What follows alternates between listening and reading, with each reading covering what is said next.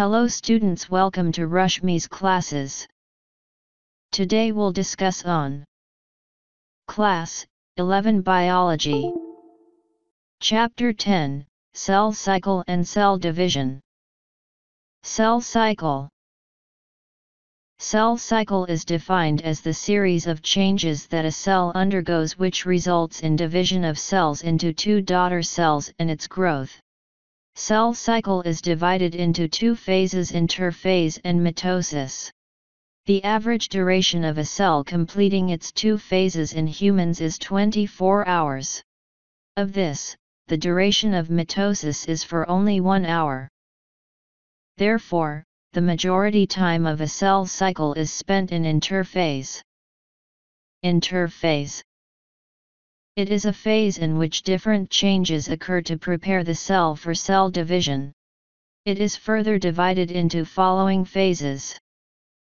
G1 phase, also called the first gap phase, deals with the biosynthetic activities which occur at a very fast rate.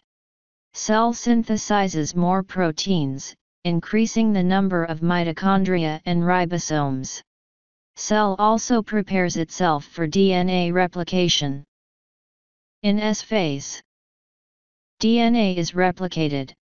At the end of DNA replication, each chromosome will have two sister chromatids. So the content of DNA gets doubled, but ploidy remains the same. G2 phase, where the cell prepares itself for mitosis, involves protein synthesis and leads to further growth of the cell. Mitosis, called as equational division, as the number of chromosomes in the daughter cell and the parent cell remains the same. It begins with nuclear division. This is known as karyokinesis. Chromosomes get distributed equally during mitosis. Only somatic cells undergo mitosis. It is divided into following phases. Prophase. In prophase, chromatin condenses to form chromosomes. Two identical copies of each chromosome are attached to the centromere. During the end of this phase, the nucleolus dissolves.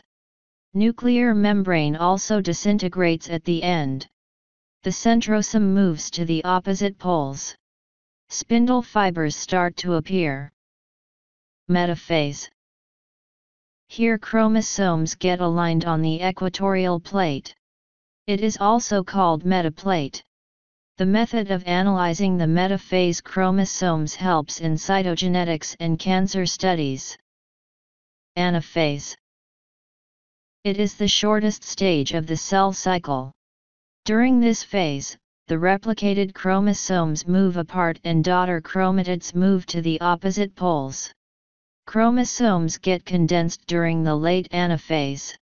The chromosomes become Y-shaped while moving towards the poles on opposite sites. Telophase. The end result of telophase is the formation of two daughter nuclei. Nucleolus and nuclear membrane reappear. The late telophase is marked by cytokinesis. This is the last phase of mitosis. Finally, the chromosomes reach the poles. Cytokinesis. The division of cytoplasm, its organelles, and membrane to form two cells is known as cytokinesis. It results in the division of a cell into two daughter cells which are identical to its parent. Importance of mitosis. Produce genetically identical daughter cells. Growth of the body takes place as a result of mitosis. Cell repair and replacement also occurs as a result of mitosis. Maintenance of nucleocytoplasmic ratio. Cell cycle exit. Some cells divide at a fast rate, whereas some divide slowly and some even do not divide once they are formed. Those cells which do not divide once formed, enter into a phase known as go phase. For example, neuronal cells once formed will not divide. Meiosis.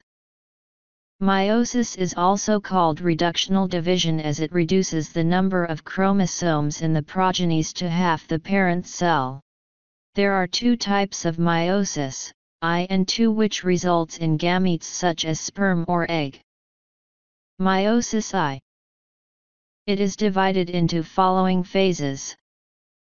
Prophase I. The longest phase of meiosis I, where homologous chromosome pairs and DNA segments are exchanged. This process is also known as recombination. It is further divided into following. Leptothene. First stage of meiosis is leptothene. Individual chromosomes subsists with two sister chromatids. Elements of synaptonemal complex assemble.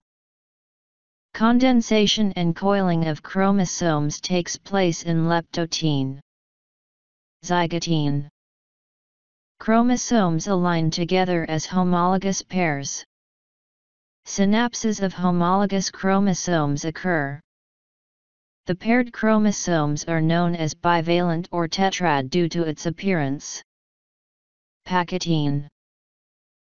Crossing over and homologous recombination occurs during pachythene stage. Chiasmata are X-shaped structures as a result where homologous chromosomes remain in contact. Diplothene. Homologous chromosomes start to separate. Synaptonemal complex disassemble. Chromosomes remain attached to the chiasmata. Diakinesis. Chromosomes condense further, so that four parts of the tetrads are visible. The nucleoli disappear, and the nuclear membrane disintegrates. Mitotic spindle starts to form. Metaphase I. Homologous chromosomes remain aligned on the metaplate. The replicated chromosomes are collectively bound together with a protein known as cohesin. Anaphase I. Homologous chromosomes are pulled to the opposite poles as the result of shortening of microtubules. The cohesin, protein complex, degrades from the chromosome arms and remains safe around the centromere. Thus the sister chromatids exist together while the homologs segregate. Telophase I. Daughter cell contains half the number of chromosomes as compared to the parent cell. The spindle begins to disappear, which was formed of microtubules. Once again chromosomes form chromatin. Sister chromatids remain attached together. Meiosis II. Meiosis II is the second meiotic division. Similar to mitosis in process, but the genetic results are different. Products formed are 4 haploid cells from the 2 haploid cells produced in meiosis I. The 4 main steps of meiosis II are: prophase II, metaphase II, anaphase II, telophase II. In prophase II, nucleoli and nuclear membrane disappear, shortening and thickening of the chromatids occur. Centrosomes move to the poles and spindle fibers are formed for the second meiotic division. In metaphase II, the centromeres are present with 2 kinetochores attached to spindle fibers from the centrosomes at opposite poles. When compared to meiosis I, the metaplate is rotated perpendicular to the previous plate by 90 degrees.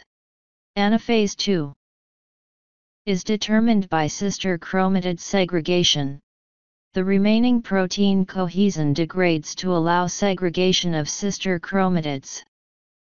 Telophase II, which is similar to telophase I, results in decondensation of chromosomes. Nuclear envelopes reorganize and cleavage. Cell plate formation produces 4 daughter cells, each with a haploid set of chromosomes. Significance of meiosis. Maintenance of chromosome number generation after generation in case of sexual reproduction. increases variation in population. Thanks for watching. Please like, share and subscribe.